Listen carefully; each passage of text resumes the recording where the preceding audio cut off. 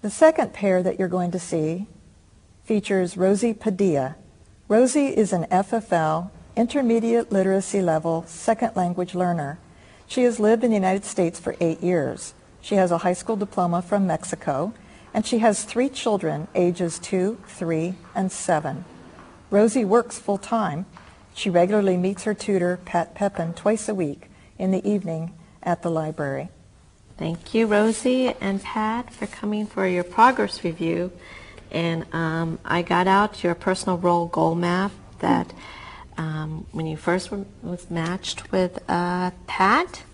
Do you remember this? She asked you these questions about what you want to learn about or be able to do. And in these areas of home and family, work and community, and for yourself. Mm-hmm. And you had said that you want to help your daughter with homework. Mm-hmm. And you also said you wanted, at work, you wanted to write better. Uh-huh. And then for yourself, you wanted to speak better and to know the past and present tenses. Mm-hmm. Right. And are these goals the goals you still want to work on, or have you thought of anything more, or you're sticking to these? I like to keep doing that so I can, remember all the time what's the rule when you learn English and the accent that you have to have. And also I have to have a better writing. Great. And we also did, I just want to show you, we have a little scale here that part of this, the whole purpose of this progress review is to, one, for us to make sure that, one, your goals are still the same goals that you wanted, Mm-hmm. and also to establish a beginning, a baseline when you first come in.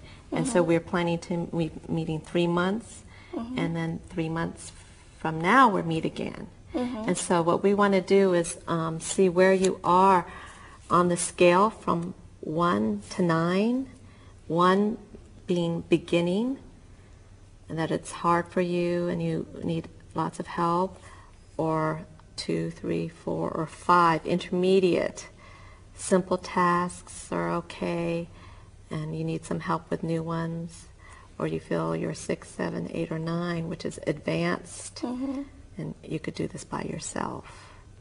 So on the scale, when you came into the, when you were matched with Pat, you had said that you felt that you were a 2 here with your daughter, helping your daughter with her homework. How do you feel now that you've met with Rosie for these 3 months? Do you feel like you've improved in this area, or how would you? I think like on 5, because I know now what we're talking about when she has a homework, and before I didn't. So now I know how I have to help her to do her homework. Your very first monthly report was you worked on your daughter's homework so you could help her, and that was a highlight, and that was one of your pieces of your goal that you wanted to work on. So I think that's great. So right now you feel you're at a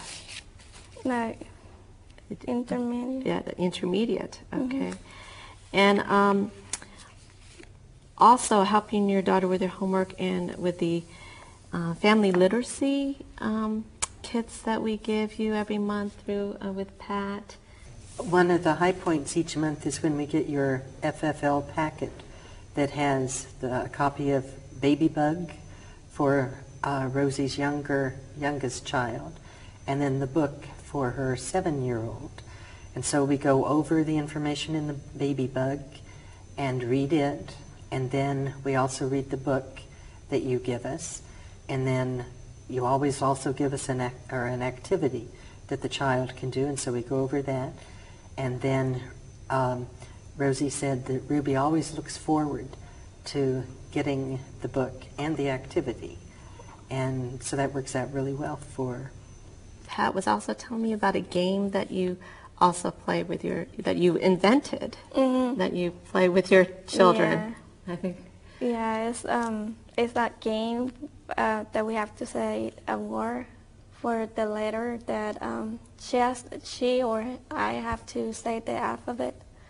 And when she or me say stop, on the letter that we stop, we have to say a name, an animal name, and You've got 4 categories, right?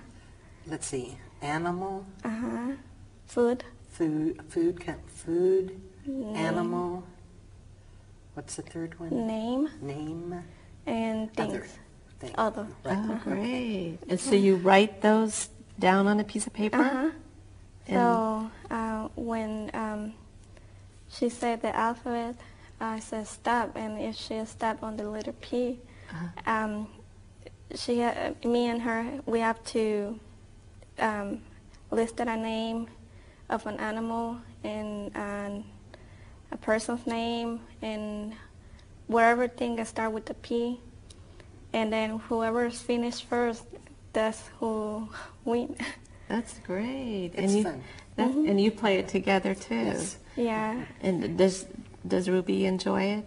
Oh yeah, she like it. In your latest monthly report, a highlight, it says that for work, your work area, and your goal there is to write better.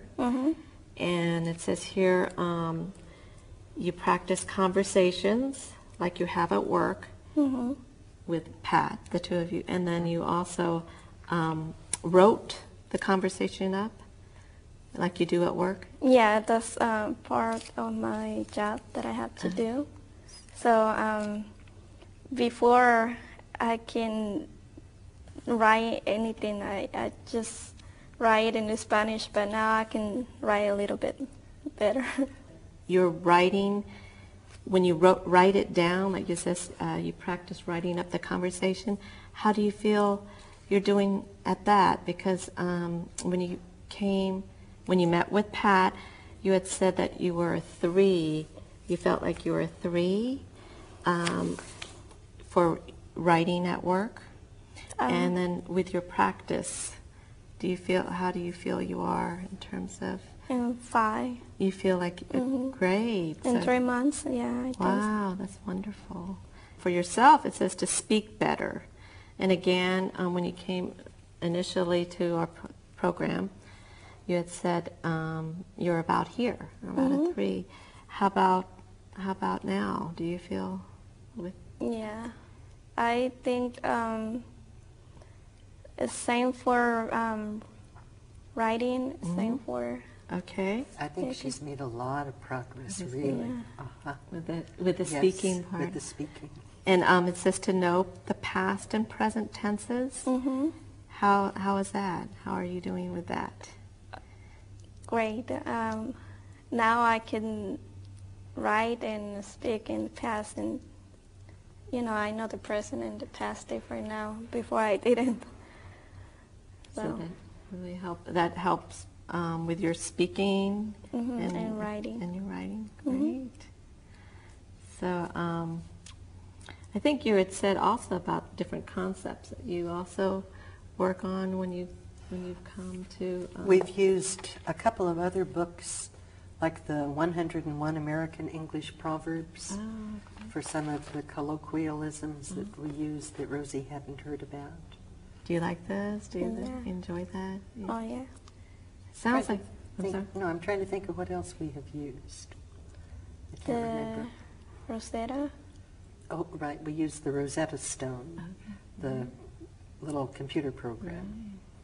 Which it was easy for me. Very easy for her. Great. Yeah. Wonderful. At work, like when you're writing or speaking, do you find that sometimes will you bring something to Pat like if you have a question so you can work on? Do you use some of the things from your work, or do you use the textbook, or what do you? When I have a question about my work, I have a problem with the person's names. Oh, okay. They're like kind of funny, but she showed me how to pronounce it, and if I don't know how, then I told her how she pronounced the name.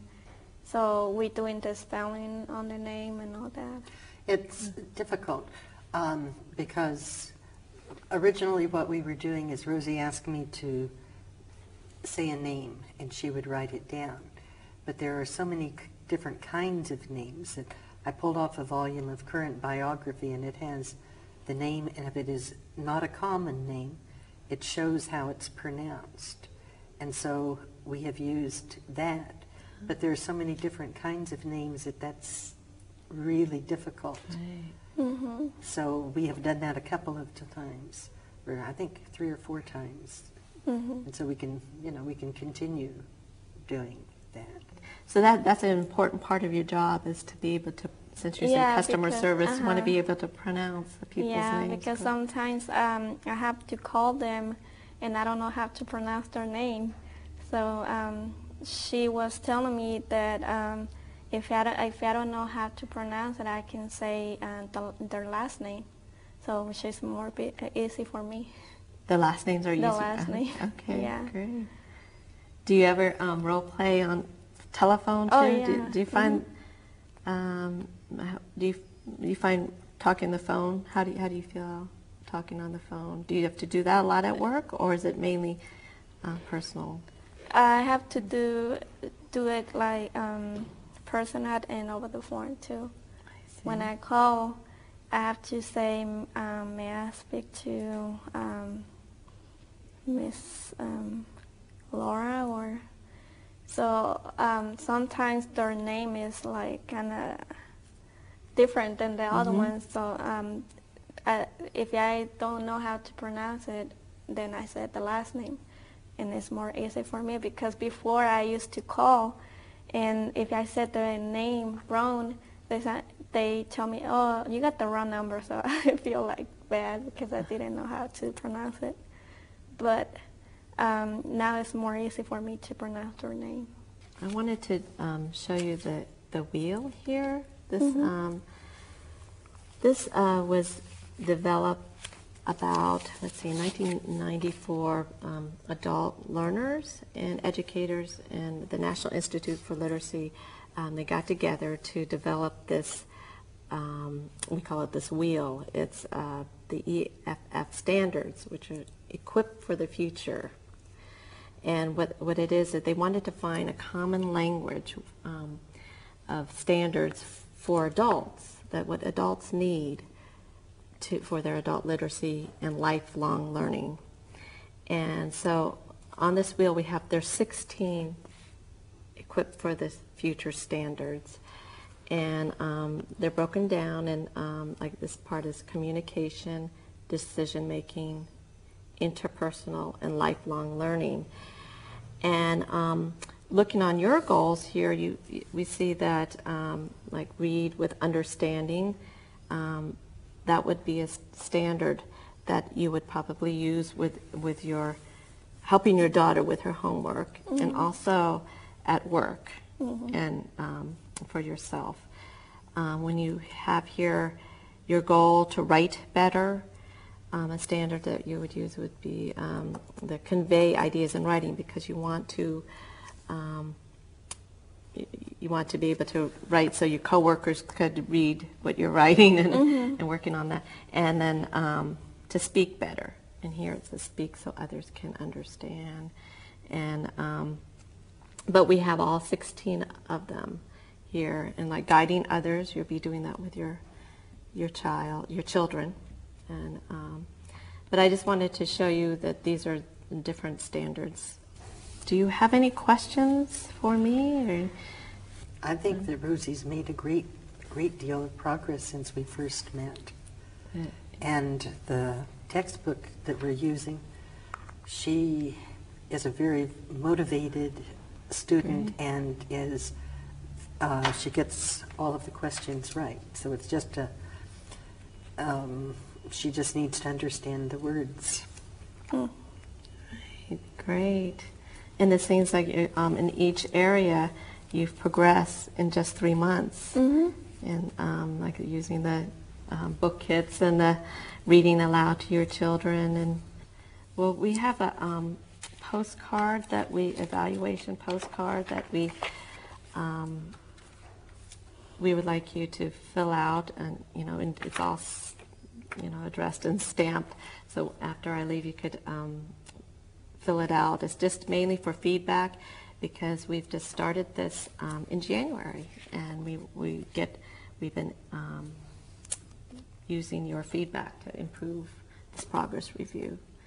And what we'll do is our type this up and give it to you, and so you could go over it. And in 3 months, I'll meet you both again. Okay. Very good. So, thank you so much. You're welcome. welcome. Thank Thank you.